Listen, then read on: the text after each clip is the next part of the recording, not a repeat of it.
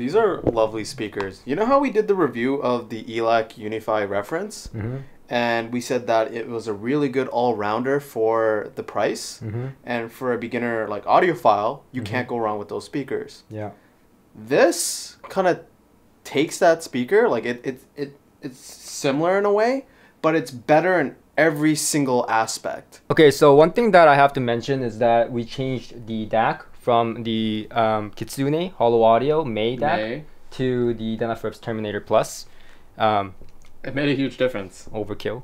Yeah, it is complete overkill with this system. Yeah. I was just talking about that, saying, you know, the whole system overall was like perfect. Like I wouldn't change a single thing except the DAC. This is just overkill. Like no reasonable person would hook up that preamp, amplifier, and speaker with this, what, $6,000 DAC almost? Yeah. 6,400 I think US. Yeah, that makes 0 sense. Yeah, no, I agree. The only reason I changed it to the Terminator Plus, you know, when I switched it over from the Hollow Audio, the only reason I did that is because the Hollow Audio is just way too... It was just taking a smooth... Yeah, it's way too smooth. Way too smooth. The high frequency. And immediately when I changed it to the Terminator Plus, what happened? It had some extension, some air frequency, and it became a little bit more livelier without any sort of sibilance. Like I was just jamming out. Yeah. So would you say I know what I'm doing? No, he doesn't. No. So you want to hook up that KLH? I honestly look at these speakers and I don't think I'm going to be impressed because it's just. Hey, why do you say that? It reminds me of those vintage speakers that you bring in, right? And I just assume it to sound like a vintage speaker, a little, you know, very mid-range centric, a little bloated bass, and then the treble might be a bit too much for me. That's just my experience with these box speakers. Well, you know what? You're gonna be surprised. Will I? Will I really?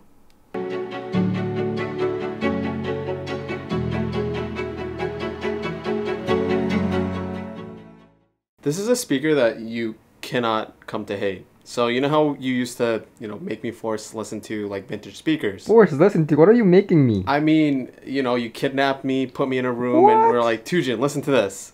What? And yeah, it sounded great. This is a speaker where you can listen to a lot of different genres of music, and it'll sound good. It's forgiving, but it still has like all the, you know, the modern stuff, like the modern hi-fi sound integrated into it. It's like a love child with vintage and modern hi-fi. So were you wrong? I still think it's kind of ugly, but it kind of shows that, you know, you take a good speaker, you get some good drivers, you know, you put it in a box and, you know, work some magic and somehow you can get some really good sound. So why don't you do that? I can't, honestly. It's like, it's so simple, but so amazing at the same time. Except it's ugly. It's still ugly. What were your thoughts, Jay? I knew they were good. I knew that they were good. But rehearing them, I feel almost angry at Doug. Oh, snap. Dude, it's actually... So I was thinking this, and these are stuff that I often forget. That's why I wanted to do this like vlog type in between my actual like, you know, reviews, whatever, impressions. Okay. But my thought, the thought that came to my mind was that the tone is so freaking good. And you know, like when tone is good, when I start going like, oh shit, it's so good. Yeah, oh I shit, know. it's so good. I keep saying it. I said it with the Sonos Fibers. I said it with the Totems. And I was thinking in my head, like, where does this fall in line? Because the Sonos Fibers tone is good, and so is the Totems, but it's not the same. I mentioned this before. It's not the same type of tone. This, I would say, is closer to the Totem tone, but it's not as accurate, I would say. Okay. It's almost like a little bit of that Sonos Fiber goodiness, like cheating. Okay. But like just a little bit less than the Sonos Fiber. Okay. Which makes it like, man, I was saying earlier, like Sonos Fibers, I would get these if they weren't this looking. Yeah, I mean, but honestly, with this sound,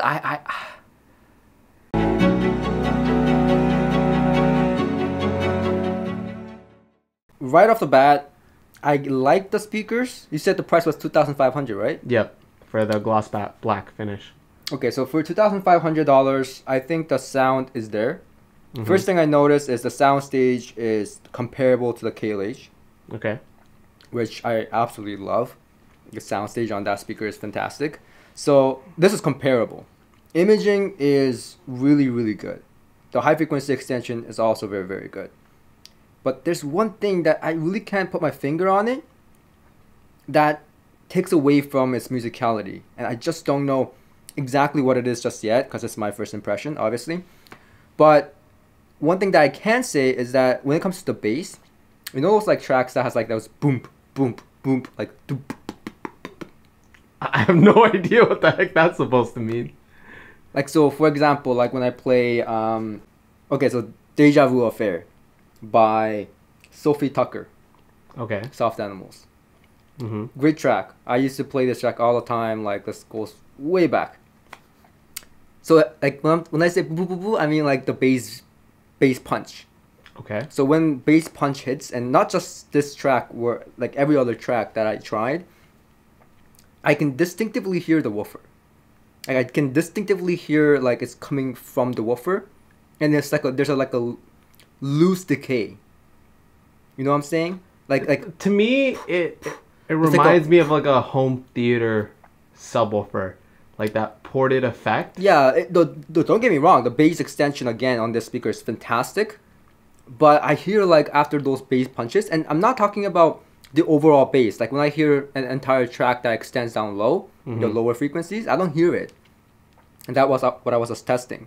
But on those distinctive track, like the one I just said, right, Sophie Tucker, when there's actually a bass punch, like, right, I hear like a woofer like decay. You hear the decay, yeah. I hear the decay, and that bothers me because that now I can definitely hear that it's coming from the woofer. So I don't know, that's what it bothers me. But again, I don't know what is exactly bothering me. Something in the mid-range is also bothering me. Okay, so it didn't take long for us to find out what the problem was, at least with the bass. So you call it a problem. I say it's personality. Okay, okay. Personally, I don't like it. The sound turns out it's the port noise. Yeah. When there's a bass note that is at a higher volume with a fast attack, like, you know, a lot of punch, you'll hear the port, like the air move out of the port.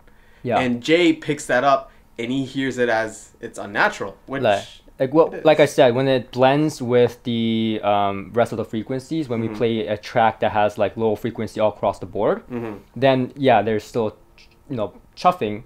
Right, but the air is moving out, but that noise is blended in with the rest of the frequencies really well. That's why I don't hear it. But when there's a distinctive punch, like a bass punch, then there's like, and then I hear the that decay is so unnatural to me, and it throws me off. I think any bass head would like it. I know why you don't like it, because it reminds you of the subwoofers in my car. Your car subs? Because they're these are way better than that. Okay. I mean, it's kind of a similar kind of thing. Like, you know, when I first heard it, right? Yeah. I was like, you know what? It reminds me of like a home theater kind of sub kind of thing. Yeah, you really like it. I was jamming out. I mean, it didn't bug me that much. For Jay, he was just like, it hurts. What is that? Like, what is that? But to me, I'm jamming out. Like, besides that, overall as a speaker, impression wise, fantastic. Yeah. Still about that mid range, I don't know what it is, but I think that there's a slight something. That may be also a pairing. Who knows? I mean, initial impressions, right? Just initial impressions, but yeah.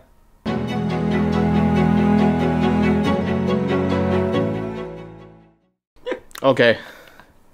That was very humbling, to say the least. Shit, I can't. Hold up. I can't.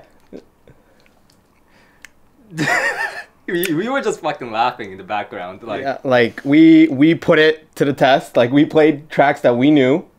We knew tracks that were very dynamic, you know. And this is a fairly... I need you to say, were you wrong? I was wrong. So he shat on these speakers, right? He's like, I heard them at Best Buy. I heard him in a retail environment. I was like, what are these guys talking about? You know, such great speakers for hi-fi. I mean, okay, so build quality, 100%. It's like $200 something, even less. Like $100 bucks. Build quality is like mediocre at best. But the sound, what I just heard there, was fucking like you. Sorry, I swore, but you were like, okay, I'm looking for any artifact. Yeah, like any kind of artifacting. And you played like a track, and then it hit, and then I was like, we were both hysterically laughing. Yeah, cause it did it like flawlessly. Like it had extension too. Like it wasn't like it has bass extension, an actual bass extension. Mid range is smooth, and you know what fucked me up is tone. Yeah. Dude, it gave me goosebumps because I'm looking at the price. I'm like, holy. Okay, to be fair though, Penta cameras. Why are you holding the camera? Are you that weak? I'm very weak. Okay, we gave it no excuse to be like we gave it full advantage. Meaning like we have like really high-end electronics. Electronics are all high-end. It clearly scales. It clearly freaking scales like hella a lot. Yeah. Now, when I review these, I'm going to definitely use something comparable in the price range to see what's up. But, dude, if it sounds like anything like what we just heard, with a budget integrated or a receiver, it's a go-to. I'll be fucked up. That's how good this is. Yeah. What the hell? And we did not expect this. I was ready to shit on these because Sujin said it was shit. You know what? I'm wrong. He was like, buy these totally speakers. I bought these with my own money, by the way. I'm not returning them. Yeah. This guy was like, these are terrible. You should review them. Everyone's saying it's good. You should give your take on it. I mean, here's the thing. When people say stuff that comes off a little shilly or like unbelievable, like, everyone's kind of guilty of it. This is literally fucking unbelievable. This is unbelievable, like, no filter. I can't even unswear. Because this is literally, out of all the things that I've heard, the most impressive. Because this, how much is this? I mean, it's like $200, but like I think Sean said it was on sale for like $79. Yeah. Fuck that shit. I would just hoard those. I would just buy it. Dude, the Sony engineer that did this, he's a goddamn genius. He's a genius. You need a freaking raise for this guy.